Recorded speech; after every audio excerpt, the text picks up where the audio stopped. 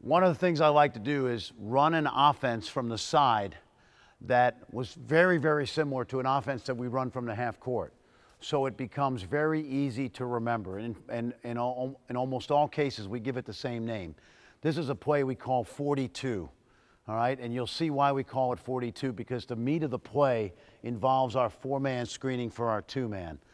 This is a play that Jeff Van Gundy ran in New York for many years. It's still being run in the NBA.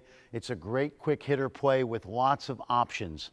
Whether you're at the high school level, college, or pro, it's a very, very simple play. So to get the ball in bounds right now, we have our five-man screening for our one-man. So all I want you to do is down screen, pop out hard to the foul line, outside the foul line, catch it, and you're going to catch it in an area, hopefully, right about here, foul line extended. Okay, that's where you want to ideally catch this basketball. Okay, so when you catch it here, here's what I want you to do. You go to the wing and freeze, and now our action is going to happen. And what we want to do on this play is down screen for our two-man right here. Good, wide base, all right? This is called a wide screen down, wide pin down, all right? Right out of our inbounds play. So you're coming off, looking for your shot at the elbow, okay? A lot of things can happen on this play. Bring that ball in a little bit tighter, but stay on the foul lane. A lot of times we see plays run with a wide pin down where the man with the ball is catching it rim level.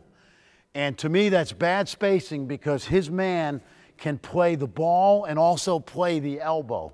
So we always want to catch that ball on the lane line so that the man guarding the ball is not in a position really to stunt off very, very well from that spot. All right, so what we have over here is a nice little two-man action. We may get on the pin down, okay, go ahead, go back, guys. We may get on this pin down a pin down elbow with a slip screen to the basket. Screeners open up and slip. Okay, go ahead and do it again.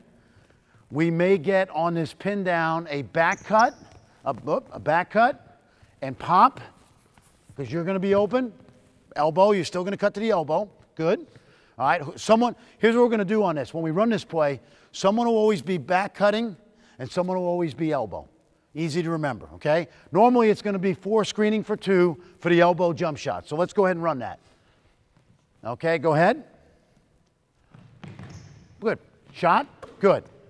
Excellent. Now you guys can see on the tape we got a lot of two-man possibilities here. Slip screens, back cuts, curl cuts, replace at the elbow, a lot of good stuff here. All right, so let's run that again as a side out of bounds, 42. Okay, hit. Go ahead and screen. Wait on the wing. Good. Good, nice. Very good, very good.